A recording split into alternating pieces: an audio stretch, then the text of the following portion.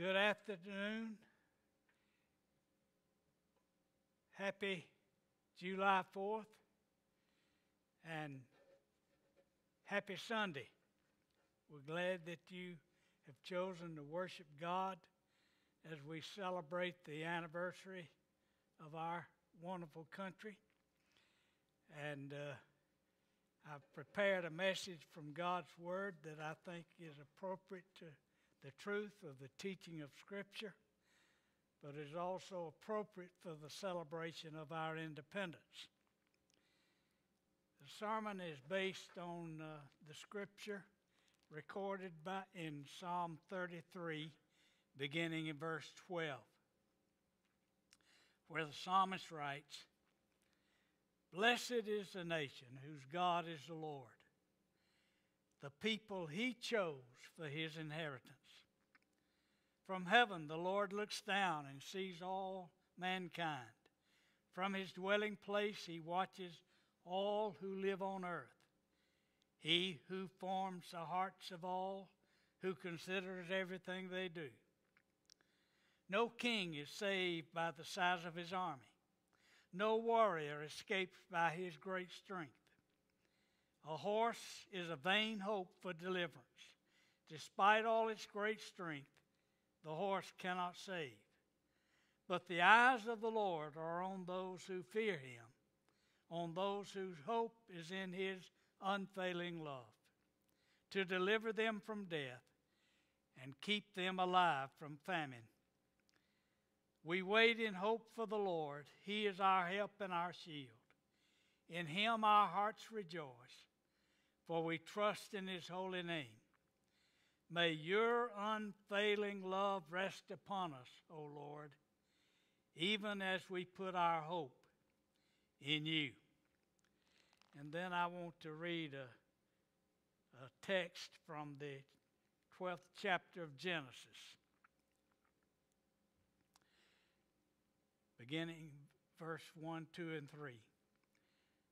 The Lord had said to Abram, "Leave your country, your people, and your father's household, and go to the land I will show you. For I will make you into a great nation, and I will bless you. I will make your name great, and you will be a blessing. I will bless those who bless you, and whoever curses you I will curse. And all peoples on earth will be blessed through you." All peoples on earth will be blessed through you. That was God's promise to Abram. I believe that's God's promise to America. Let's pray. Father, on this day in which we celebrate our country's independence, I pray that you would remind us that we can remain independent only as long as we live in dependence upon you, depending upon you for direction, for truth, for guidance. I pray that you would honor this message today. In Jesus' name, amen. You know, the best way to learn how to really appreciate America is to spend some time somewhere else. I believe I could say spend some time almost anywhere else. It's been an illuminating experience for me down through the years to listen to people who have gone out on mission trips to other countries. When they come home, they never again take lightly or for granted how blessed we are as a nation. 5 times I have gone with church groups to Haiti. On each of those trips, we have had opportunity to visit schools and homes and churches in the countryside where we witnessed and sometimes I preached. In Haiti, there is so much poverty, squalor, fear, repression, and superstition. Voodoo is still rampant there. I remember once when we were dedicating a nutrition center that our church had built, several public officials came came to a worship service in a church facility accompanied by bodyguards who had machine guns. That's right. They brought those machine guns right into church, and believe me, I didn't say a word in protest. What a scary place Haiti is. I've often said Haiti is the best place I ever left. And I could also say that America is the best place I've ever come home to. It disturbs me that so many want to make America the whipping boy for all the problems and for all that seems wrong in the world. Friends, I know our country is far from perfect. I know there is much about our past that all of us wish were different. I know there's much about our present that we wish were not as it is. But despite that, I have no inclination whatsoever to move anywhere else in the world, because I don't believe there's any place else in the world that's better or even as good as America. And evidently, most Americans agree with my estimation. I don't know of many Americans who are trying to leave our country, not even those Hollywood celebrities who said before a past election that they'd leave America if a certain candidate for president was elected. Well, that candidate was elected, but I noticed that none of them left. Tens of thousands of people all around the world are hoping and praying and trying to immigrate to America. And I don't blame them. I want them to do it legally, but if I lived anywhere else in the world and had a chance to immigrate to America, I'd take advantage of it. Think about this. Those immigrants, by their aspirations and efforts, are saying what I'm trying to say today. America, you're beautiful. As we celebrate once more our nation's independence, we thank God for America. We thank God for blessing America. For America is indeed a blessed nation. As Christians, we know that. Let me tell you something else we Christians know. We not only know we're a blessed nation, but we also know who the blesser is. We're a nation blessed by God. The question I want us to consider and seek an answer to today is, what is the evidence of that? What is the confirming evidence that the United States of America is blessed by God, and why God has chosen to bless America so much? Please consider first that we're a nation blessed by God because of our character. Our character. The American people are, by and large, good people. Oh, I know that we're sinners. I don't deny that. And I certainly don't belittle the gravity of that. But despite that, I believe there is an underlying sense of goodness and decency and fairness and justice that permeates our national character. Though the statistics on crime and violence and corruption and perversion we read about in the newspaper and hear about in the media seem to point to another conclusion. The truth is that these blights are growing, and we ought to be alarmed by that. Those who participate in such things still represent a small minority of our population. The typical American is a decent, honest, hardworking, law-abiding, even God-fearing citizen who is alarmed by those disturbing and distressing trends in our society and culture.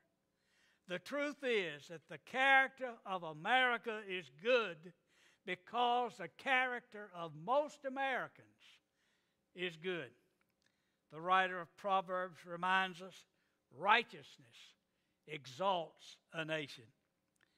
America's righteousness is a fruit of our Judeo-Christian heritage. And it is out of that heritage, you see, that we have such a highly developed sense of right and wrong, honesty and fairness, justice and truth.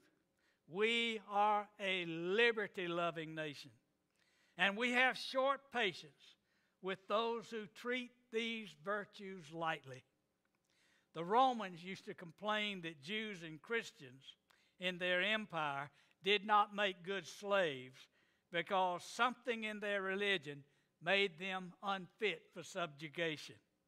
So it was then, so it continues to be. Our biblical heritage has left an indelible imprint upon the character of our people and thus of our nation. Over 150 years ago, Alex de Tocqueville, a French observer and writer, visited America. Upon his return home, Mr. Tocqueville wrote these words: I sought for greatness in America, in her harbors and rivers and fertile fields, in her mines and natural resources and vigorous commerce. It was not there. Not until I went into America's churches and heard her pulpits aflame with the truth of God and righteousness did I understand the goodness of America. And if America ever ceases to be good, America will cease to be great. We are a nation blessed by God because of our character. Consider, second, that America is a nation blessed by God because of our charity. Our charity. The typical American is the most generous, benevolent, charitable, giving person in the world. No other nation, no other people in history has ever done so much for people in need, here in our own country and also around the world. One surprising thing that is provable evidence of the benevolent nature of America is the proliferation of so many bogus charities in our land. Con artists make millions and millions of dollars each year just by publicizing some so-called but really untrue charity. They know that a certain percentage of Americans will respond and respond generously to any appeal. Don't you see? It's our very gullibility that is a reflection of our national good-heartedness. And while I hate to see selfish charlatans get away with such hypocritical deception and fraud, I say, thank God. Thank God we're that kind of people instead of selfish, miserly, hard-hearted, uncaring, uncompassionate people. When Americans see people in need, sick, hungry, homeless, suffering as a result of unemployment, underemployment, disaster, or calamity, we respond, and we respond generously. We are a charitable people. Whenever there are floods, earthquakes, tornadoes, hurricanes, tsunamis, volcanic eruptions, famines, plagues, pestilence, natural disasters of any sort, we always respond. We respond to those disasters not only here in America, but all over the world. And while we're certainly not the only nation that does this, no other nation does it to the extent that America does. God is pleased when our hearts respond and our hands and pocketbooks reach out to those in need at home or abroad. America is a nation blessed by God because of our charity. Consider, third, that America is a nation blessed by God because of our charter. Our charter. A noted historian asked this question: what makes a nation great? Then he answered his own question. First, it must have a sense of spiritual destiny. Second, it must have a determination to endure. And third, it must look forward and not backward. These three requisites throughout human history have determined greatness in a nation. Focus for a moment, if you will, on that first requisite. To be a great nation, a nation must have a sense of spiritual destiny. If ever a nation was founded with a sense of spiritual destiny, it was America. Roger Babson tells of a meeting with the president of Argentina. Mr. Babson, the president, said, "I've been wondering why it is that South America, with all of its natural resources, its vast stores of iron, copper, coal, silver, and gold, its great rivers and waterfalls that rival even Niagara, why is South America so far behind North America in the standard of living for the majority of its citizens?" "Mr. President, what do you think is the reason?" Babson asked. The president pondered for a few moments before he replied and said, "I've come to this conclusion. South America was settled by those who were in search of gold, while North America was settled by those who were in search of God." Dear friends, he's right.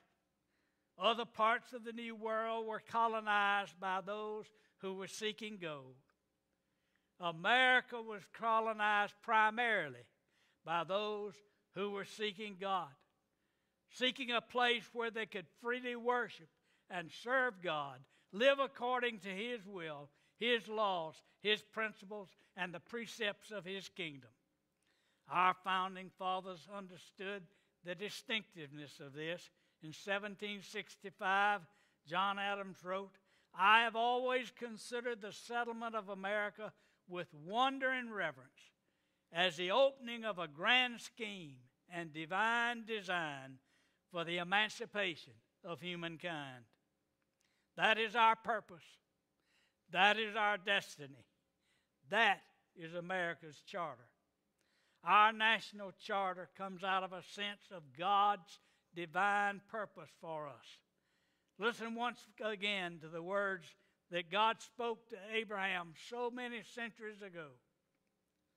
"Leave your country, your people, and your father's household, and go to the land that I will show you. And I will make you into a great nation, and I will bless you. I will make your name great, and you will be a blessing. And all the peoples on earth will be blessed through you." Friends, I don't know about you, but to me it almost sounds as if God could have been speaking of our founding fathers and to millions of others who have left their homelands and immigrated here. Do you see what God had in mind for Israel? He had in mind that He would bless Israel as a nation so that in turn Israel as a nation might be a blessing to others.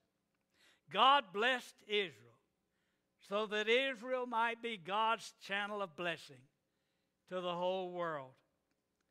I believe that God had that same thing in mind for America. He has blessed us. He does bless us so that we might in turn, as a blessed nation, be a blessing, a beacon of hope, a model to others of what can happen when a nation acknowledges God, honors God, respects God, reveres God, trusts and obeys God, has a sense of spiritual destiny under the divine hand of God. That is our charter. We cannot escape the intuition that God has a divine destiny for our nation. To be sure, there have been times in our history when we have forgotten or paid little attention to our destiny, our purpose, or our charter. But when that happens, we bring upon ourselves, consequences that usually turn us back in repentance to God and recall us to our natural purpose, that we are blessed in order to be a blessing. Give me your tired, your poor, your huddled masses yearning to breathe free, the wretched refuse of your teeming shores. Send these, the homeless, the tempest-tossed, to me. I lift my lamp beside the golden door. These are the words I suspect you know, penned by Emma Lazarus and inscribed at the base of the Statue of Liberty. Whenever I see those words, I'm reminded of the story about a family that went to visit that historic site while they were in New York City. Their 6-year-old daughter was awestruck by the sight and size of that statue, looking at wonder at that great lady holding high the torch. That night, the little girl was restless, couldn't sleep. Her daddy went to her and asked, "Honey, what's the matter? Why can't you sleep?" The little girl replied, "I keep on thinking about that lady with the torch. Her arm must get so tired. Don't you think somebody ought to help her hold it up?" Sisters and brothers, let me say to you today that for almost 250 years, millions and millions of Americans, each in our own way, have been helping to hold up the torch of liberty and the flame of truth. We are a nation blessed by God to be a blessing. That is America's charter. We are blessed by God because of our charter. Good news, good news, good news. Because God has blessed America, America can continue to be a blessing. And when we are willing to be a blessing, willing to be God's channel of blessing, true to our character, true in our charity, true to our charter, then it is that God himself says, "America, you're beautiful." Dear Father, we thank you that we are a blessed nation, not because we have earned your blessings, not because we deserve your blessing, but because in your grace and goodness you have chosen to bless us. We pray that in response to your blessings, we might so conduct our lives and our witness that we might be a blessing to you and a blessing for you in your world. In Jesus' name, amen. Well, God bless America, and God bless you. Hope I'll see you in worship next Lord's Day.